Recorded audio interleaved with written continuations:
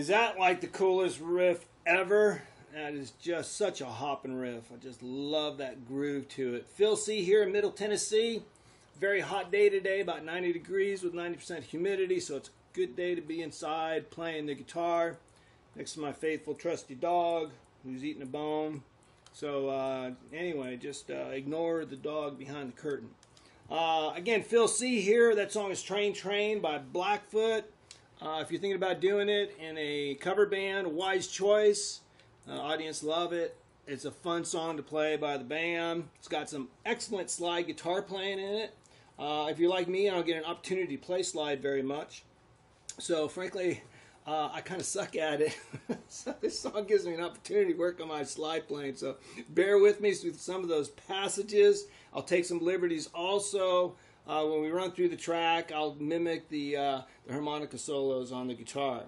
If you haven't subscribed to my Facebook, please do so. Actually, my YouTube, rather. Just hit that little subscribe button. I appreciate it. So let's run through this track, and then we'll break it down.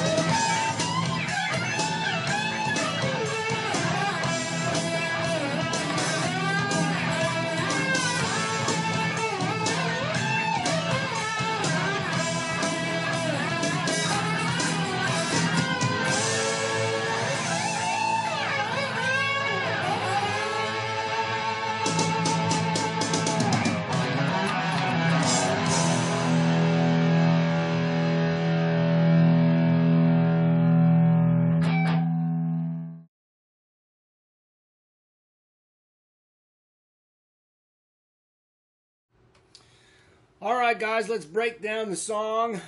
I fell behind the rhythm a little bit on that last part.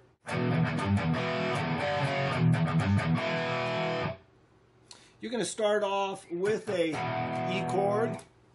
Use your finger like you're playing an A chord. So on that E, it's what they call an E5, so there's not going to be any thirds or flats. You're going to just focus in on your bottom three strings, E, A, D. Again, since it's an E5, it doesn't have any thirds in it. So you can hit that once. Then you're going to do a downstroke, single note downstroke on the open E. Then you're going to do an upstroke, kind of like a gallop. And then you're going to go to the 3rd fret, E string. Going to pull that string sharp a little bit. Okay? And then you're going to pull it off. Okay? So you got that open string ringing, but you're still going to hit it again. You're going to hit it once, then you're going to do an upstroke on the E string.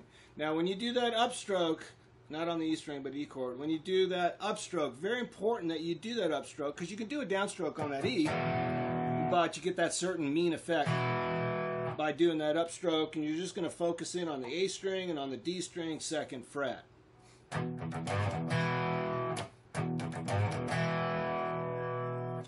Then you're going to stick with that A and that D string. Going to do an inverted G chord, which means when it's inverted, you're starting off with the 5th, not on the root. So it's going to be on the 5th fret, downstroke. Go down to half step to an F sharp, and that's the riff. Very cool riff. And I'm also noticing too that I am hitting an open E before I go to that G, and then before I go to that G, yeah.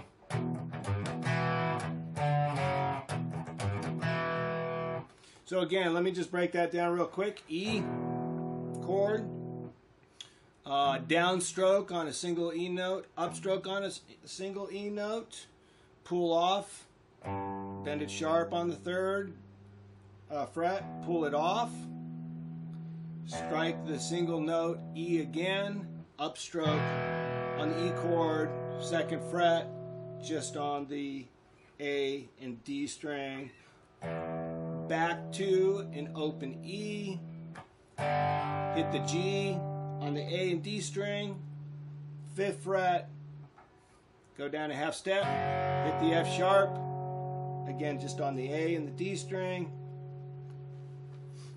4th fret.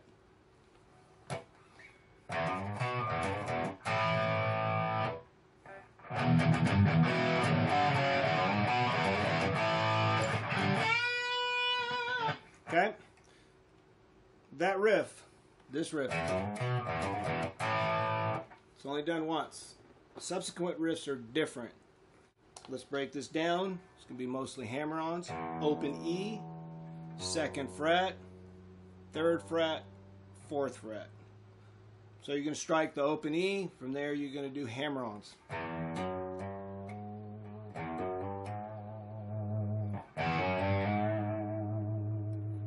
From there you're going to go to the A string, 2nd fret, which is the B note. You're going to go back to an open E, to the 3rd fret, which is going to be a hammer-on, and then to the 4th fret, hammer-on, open E chord. You're going to stick it, which means you're going to go staccato. Cut it off real quick. Resolve on the A chord and sustain it.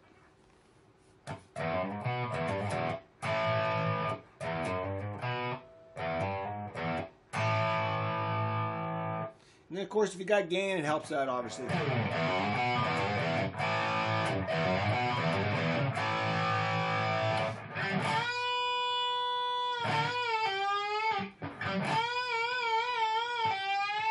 Okay, that part right there, I'm kind of mimicking the harmonica. And I also cut out early so that I can get to the next riff.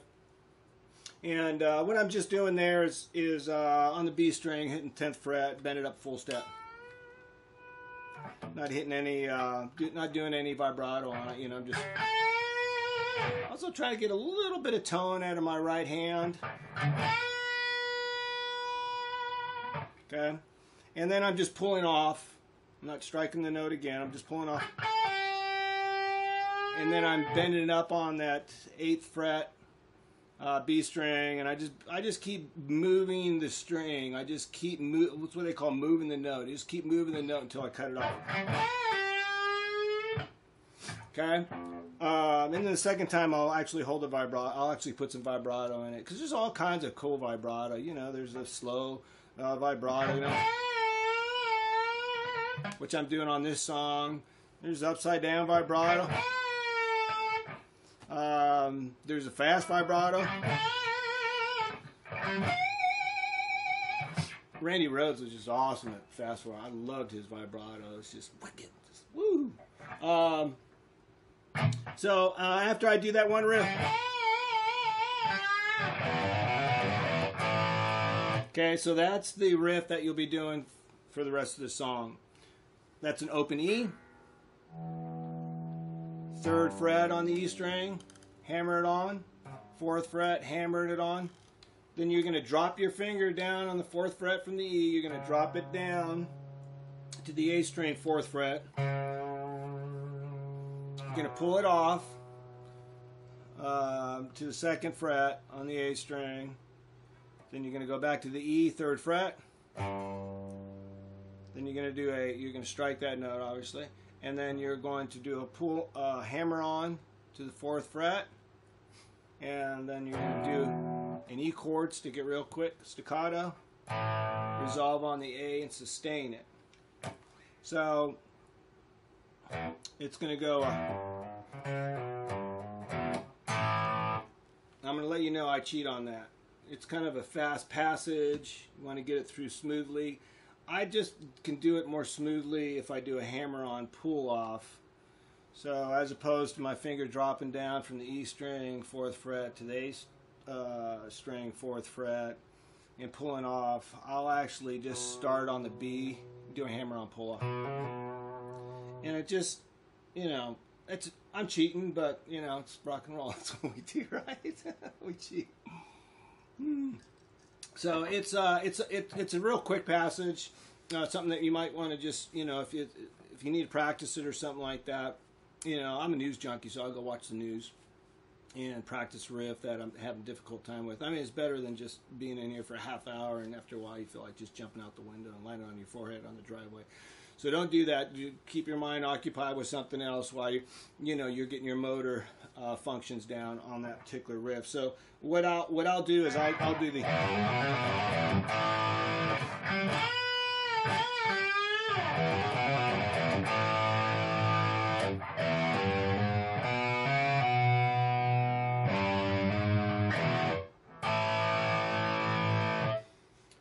The next progression after that, it goes obviously back into the main riff, and then it goes into a D. I do an inverted D, which means that you start off with the 5th as opposed to the root. So in this particular situation, I'm actually starting off on the A string when I hit that D. I'm not getting the 3rd in there. We're pretty much just sticking with a D5 inverted. Then to an A chord, and to 3rd fret E string, to a D. I mean to an E rather.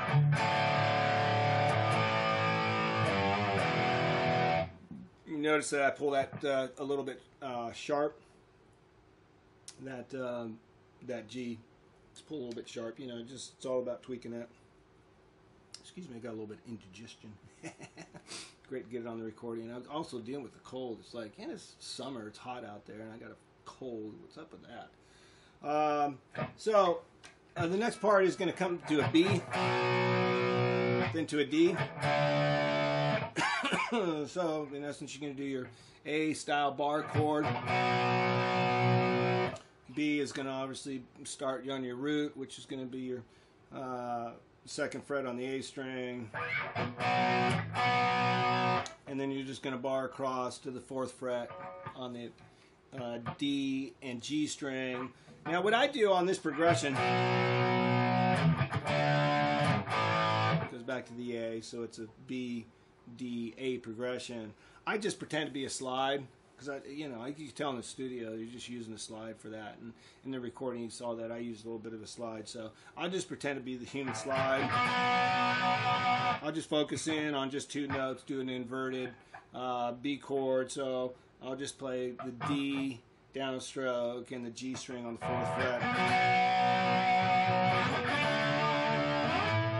And then for some reason in my head, I just hear that hit that A on the 14th fret as opposed to going down to, you know, the first position. So I just go with that and kind of make them on a little bit.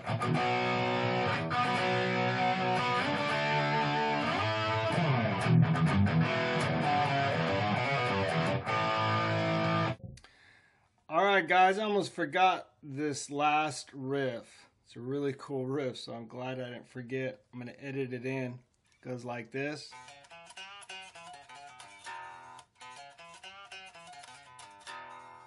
What you do is you start on the A string, 2nd fret, hammer on to the 4th fret, over to the D string, 2nd fret, 4th fret, bend it a half step up to a G, release it back down to par on the 4th fret, down to the 2nd fret, over to the A string, 4th fret, 2nd fret, hammer on and pull off 2nd to 4th to 2nd,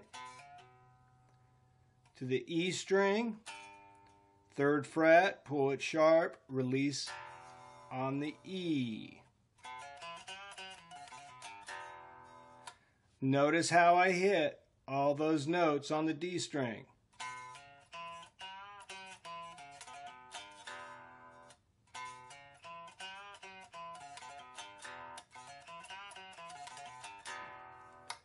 Very cool riff. I'm glad I didn't forget it. Okay, so that's it for the song. I'll probably do some subsequent videos on the solo and break that down. It's generally in G, goes into D sometimes. Hey, thanks for tuning in. Blessings to you.